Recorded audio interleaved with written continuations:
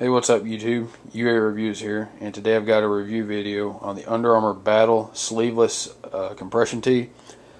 So Under Armour usually comes out with a new look for their football compression shirts. You know, this year is the like the Bolt collection. You know, all their compression shirts, the gloves, the receiver gloves they have are going to have a Bolt design on them, like lightning and everything.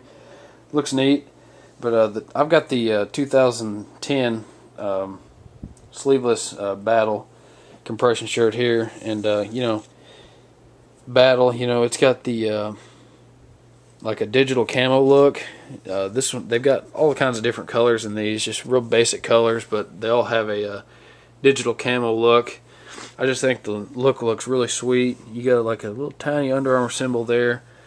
The front of the shirt, very awesome, and then I love the back too, because this is very unique to these shirts. Have little holes all in the back for ventilation, so it wicks away the sweat, and you're able to breathe in this shirt. And you know, I just got this shirt, and very nice. You know, they're usually $35 when they come out, but I got this one on clearance at the Under Armour outlet I go to and everything. But this is a very sweet shirt. Great for football. You know, I've got so many of those. They used to have the Blitz compression shirts for football. I've got a bunch of those, you know, that I've saved. But these newer designs are pretty sweet. You know, I really like these. Just the look of this shirt, feel of it's really nice. Just feels really cool.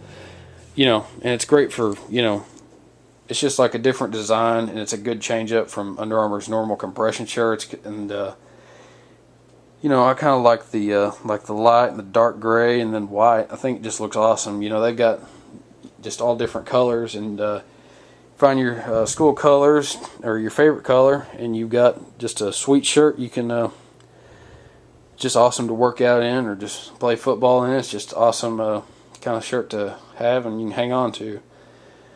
So just comment if you really want to see a fit review. I'd be welcome to show you how it fits, but we'll save that for another video. If you want to see it, you can leave a comment or whatever.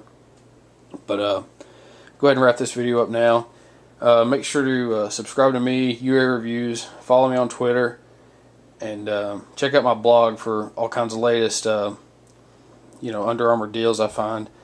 So I guess we'll see you next time, and thanks for watching.